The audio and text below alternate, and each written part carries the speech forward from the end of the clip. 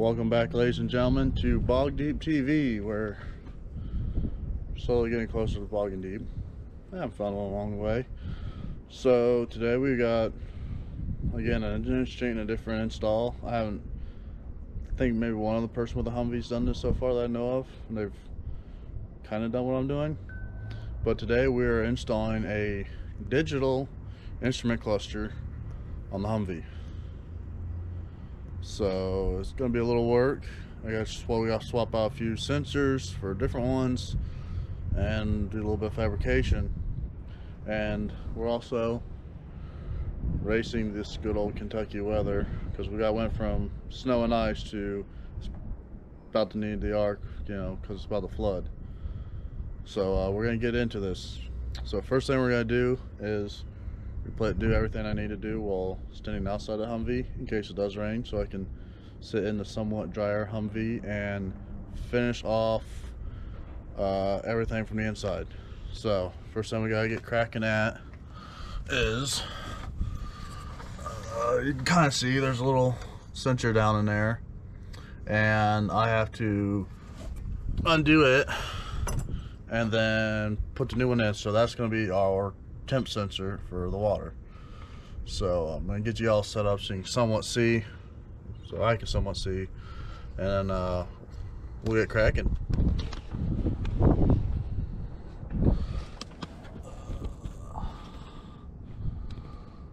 Hopefully you can see down in there somewhat.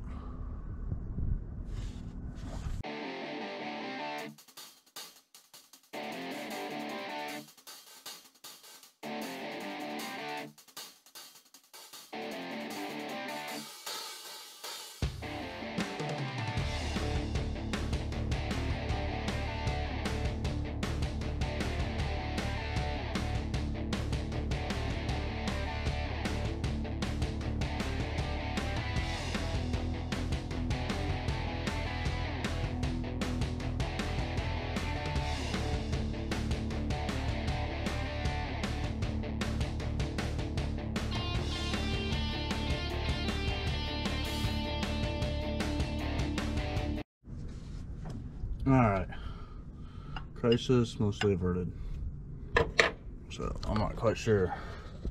See if you see that. You see that new little brass fitting in there? A little shiny piece right there? That's what we just replaced.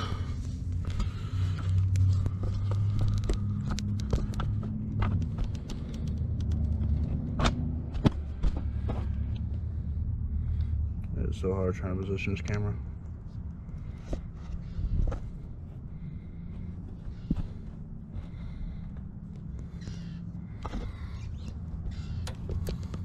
Work with me here.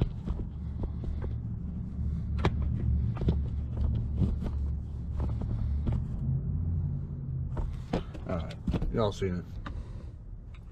Alright, so now I got the wire on that, got it in, got it tightened down. Finally. Well, it's been a couple seconds for y'all, it's been like an hour for me. That was a pain. Plus I ran some of the wires over here, I'll show you those in a minute. But next we're going to pull off the oil pressure sensor and replace it with a new one, hopefully. Maybe. Well, of course the winch in the block wants to spin.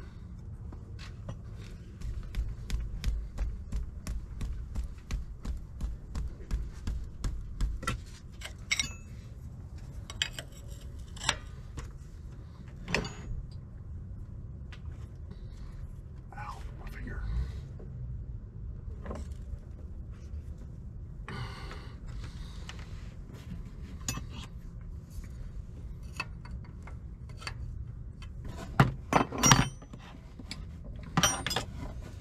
Let's just be lucky and not have the right size to hold on to this. There we go.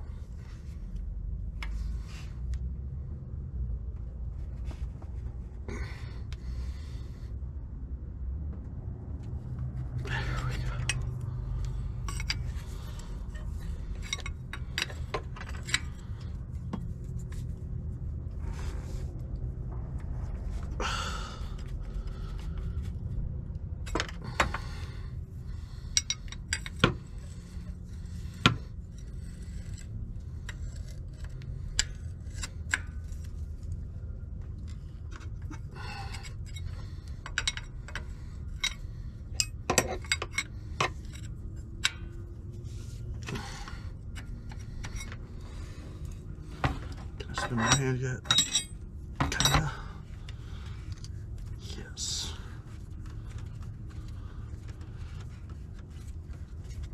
No. Yes. No. Yes. No. Yes.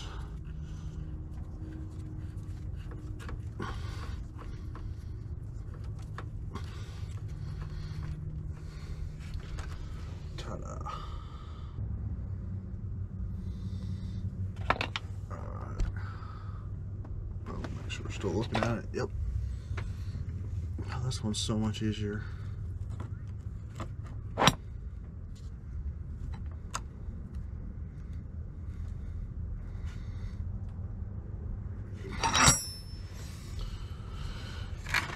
And of course, different size.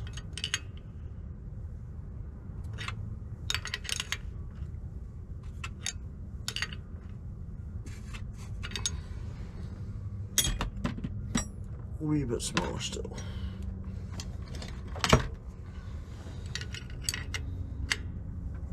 There we go, I like that better.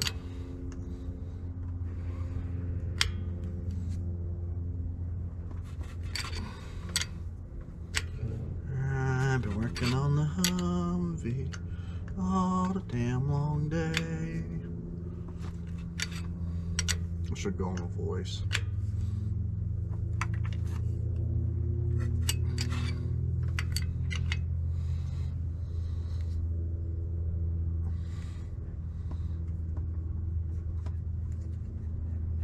There you go, that's good and tight. And then this, I'll tap onto this. Of course I don't have my electrical tape in here, but what I do have is duct tape.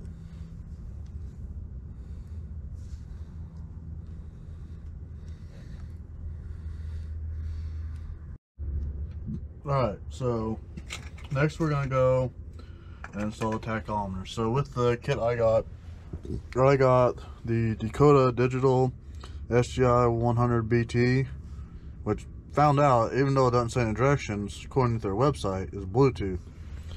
So once I get this set up, I can either program it from the box itself, or I can connect it to my phone and Bluetooth it that way and connect it. But we're going to tap into this and then run it that way. And so this is going, because that's the way OEM Humvees are read for the RPMs. So we're going to tap in. This is the negative, this is the positive. The wires I sent with this are a little bit too short, so I'm going to run 2 new wires. I'm sure like for other applications it'd be fine, but again, mine's not your normal application. So I'm gonna run these wires really quick. So I'm trying to make this look like, you know, I know what I'm doing, professional install, when in reality I'm just flying by the seat of my pants.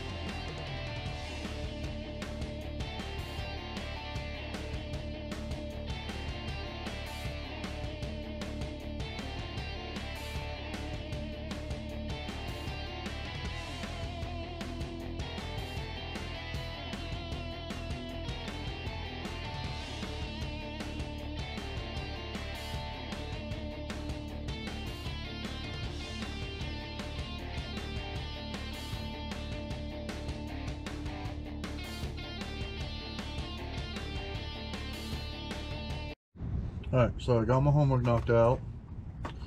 Now, I got this cut out, so I made like 15 different patterns and everything. I want to make this work right. I have some cardboard and a couple other tools. Doesn't look the prettiest, doesn't match up as well as I'd like, but it's good enough. And I just put that first bolt on upside down. Of course I did. Well, what I think is upside down. Hopefully. I'm guessing the screen has, you know, you can tell if it's which way it is. I'm not really sure. But if not, I'm going to have to take this all apart and put it back. But you know, that's the story of my life.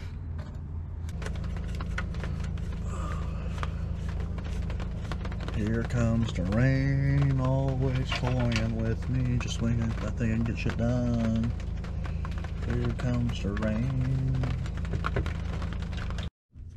Alright, back again. Different day, same project.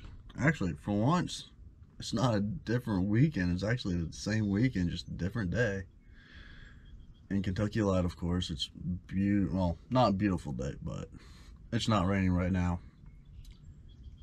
So I didn't have to rush as much as I did yesterday. But got everything cleaned up, mostly. Got the wires ran. There you go. Put them in some conduit. Got the antenna for the GPS ran. Kind of duct taped for right now, but till I figure that out. I gotta figure out those wires for the amber lights up front. I gotta make them look nicer eventually. Got everything ran. See a little conduit back there over here to my switch. To which, if you're doing this in a normal vehicle, you don't have to do the switch. You just wire to 12-volt accessory. With me, put it in here and have to wire it to the power inverter, to the fuse block, and then fuse block over here to power it. I had to put in a switch. If not, it would be on all the time and just drain all the power from our batteries. So, switched. Got back to it. Ooh, text message. Got all this down here, so that I gotta figure out where I'm gonna put that. But that's the thing that's supposed to read my RPM since into a screen or computer, then the screen. Control module, conduit, all that stuff. You can see my ground and power wires running. I trace them underneath that to the batteries, and then the only thing left to do, put in a fuse and flip the switch and start the Humvee, and really hope that the coolant thing I put it, the coolant sensor, doesn't leak, and then top the Humvee off with coolant because it lost a lot. But yeah, that's about it. So without further ado, let's put this fuse in. I'll set y'all up over here. Y'all can see me put this fuse in. Hopefully it doesn't blow up in my face. Ow.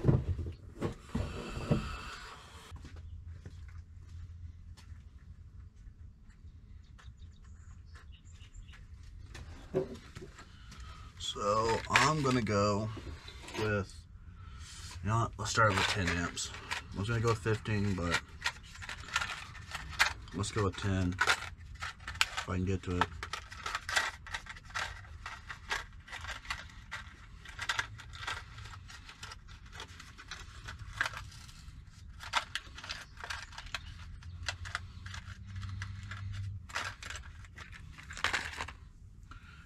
Fuse.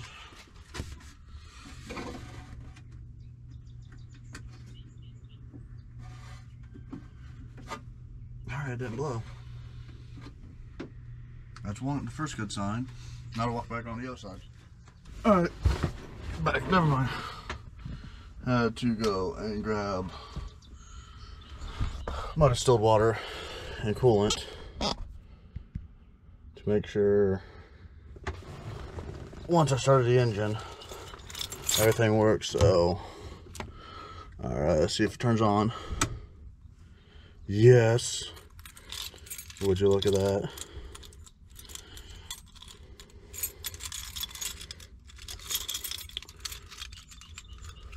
The reading fuel's 100%. That's not exactly right, but it's close.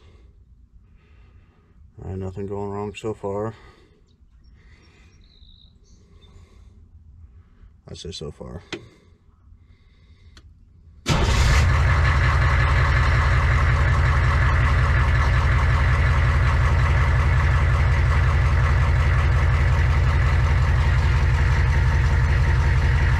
Alright, fuel's actually reading a different level. Oil pressure's right. Coolant temp's going up. Oh yes.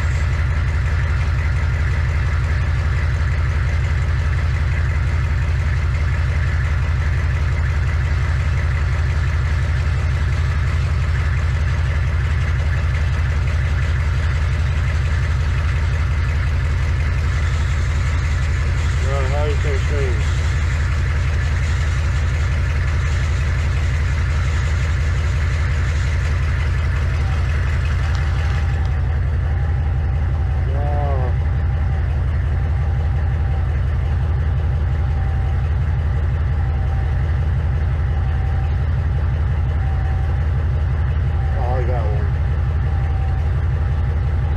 Now you go check.